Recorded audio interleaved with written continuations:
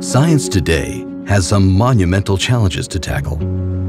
Scientists have to develop new biofuels for our environment, for example, and new antibiotics to combat increasingly resistant bacteria. Achieving this requires more studies of our material world on a molecular level. But to see the smallest things, we sometimes need the help of very big things. Things like the massive structure emerging just outside of Lund, Sweden today. It is a super microscope.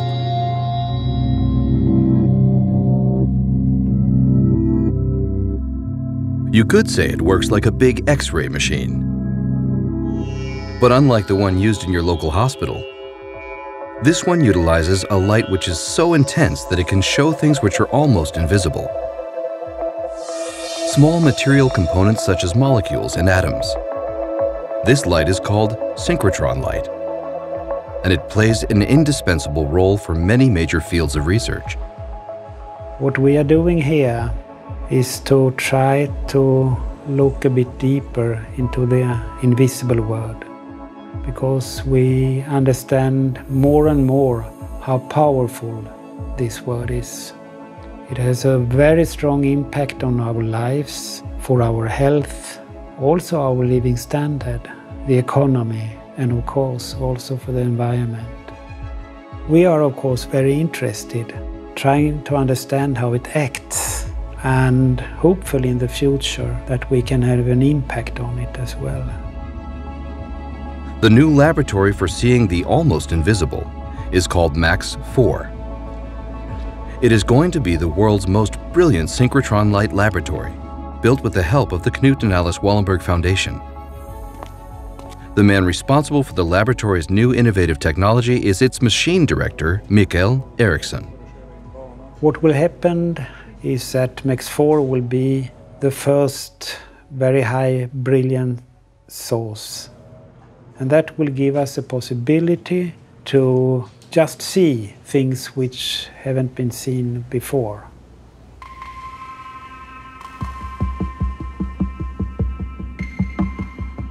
MAX-4 is as large as the Colosseum in Rome, but it isn't built for gladiators. It was built for electrons. Electrons are accelerated to near light speed in a tunnel. Then they are led into a large ring where they swirl around with the help of magnets, causing these electrons to emit a very intense light, a synchrotron light. The radiation from the accelerator can be dangerous, but today it is turned off, and Mikael can take us to the other side of the meter-thick concrete doors. So what we're seeing here is the tube in which the electrons are traveling with the speed of light. This tube is very tiny compared to what we have today. This is in fact only some 2 centimeters in diameter. In just one day, each of the electrons in the narrow tube spin around nearly 50 billion times. Holding them in the right place and keeping them from crashing into the walls of the tube is achieved by using many magnets with different characteristics. And most important are the dipoles here, which bend the beam slightly.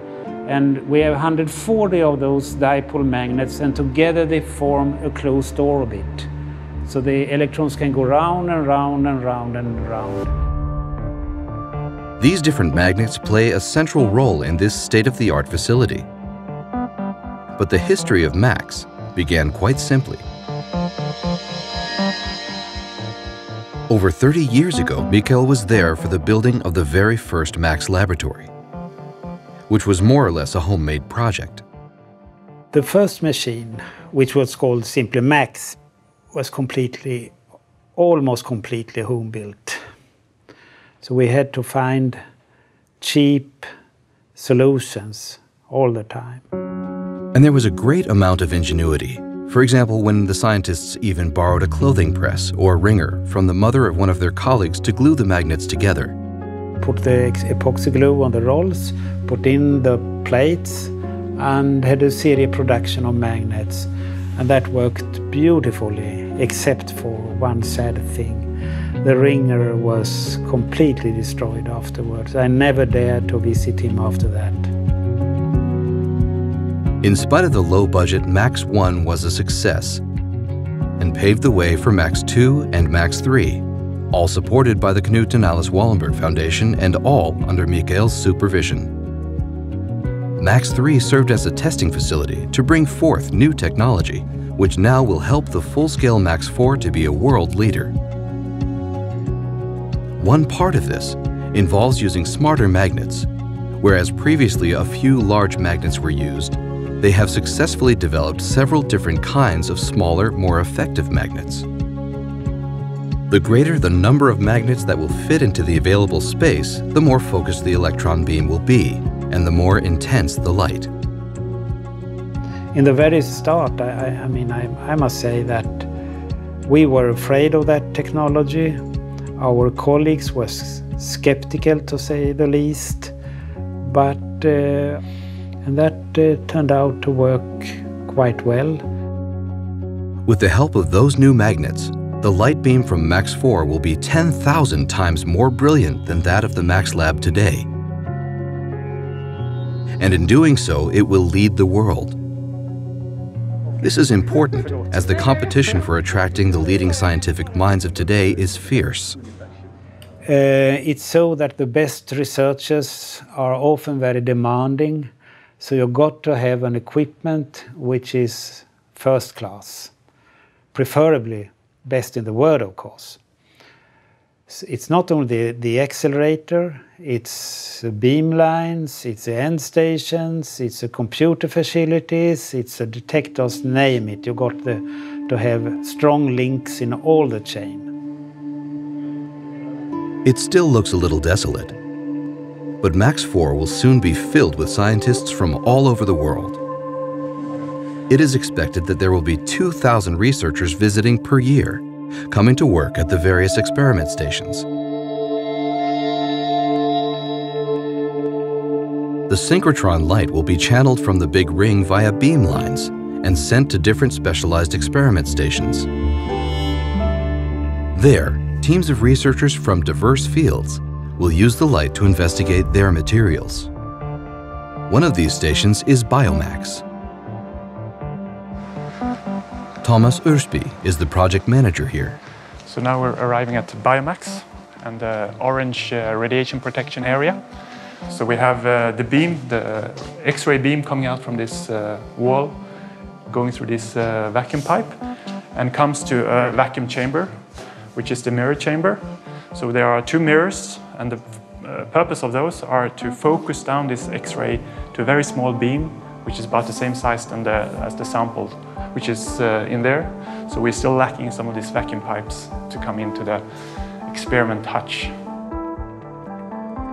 When all the parts of the beam lines are in place and Biomax is ready, it will be used as a specialized experiment station for studies in structural biology. Among other things, this includes the study of how proteins are built, which can play a crucial part in the production of new medicines. The scientists will come here with the protein samples that they want to have a closer look at. So the X-ray beam comes into the experiment room in here, and then we have a sample that sits in one of these standard sample holders. So on the tip of this needle here is the actual sample. It is then rotated. So we have the X-ray beam hitting this sample and it's scattered out. When the X-ray beam hits the proteins, it is refracted into a specific pattern. From this pattern, a computer can calculate and render a three-dimensional image of the protein. Among other things, this can show the exact locations of the atoms in the protein, knowledge that can help in developing drugs that work more effectively in the body. One of the researchers waiting for the completion of the installation is Maria Selmer from Uppsala University. She is researching proteins and antibiotics and the problem of increasing resistance of bacteria to our current medicines. We want to understand antibiotic resistant enzymes and how they can modify or degrade antibiotics so that they no longer have the desired effect. To understand all these processes at an atomic level, we need very intense X-rays. With MAX IV providing the world's most intense synchrotron X-ray light, Maria is hoping to make new advances in her research. I think it will lead to better understanding of the detailed processes of life and ultimately to the development of new and better antibiotics.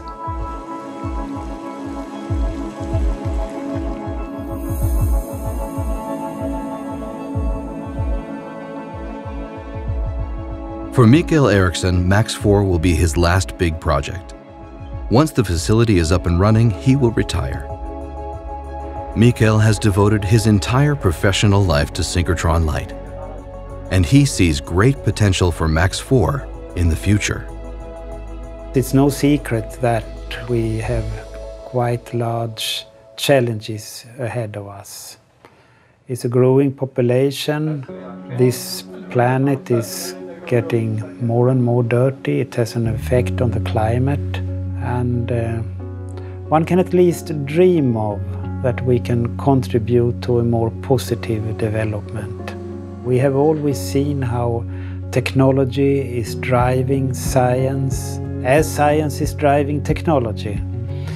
But this is an interaction which is most exciting, and it will be quite exciting to see what will come.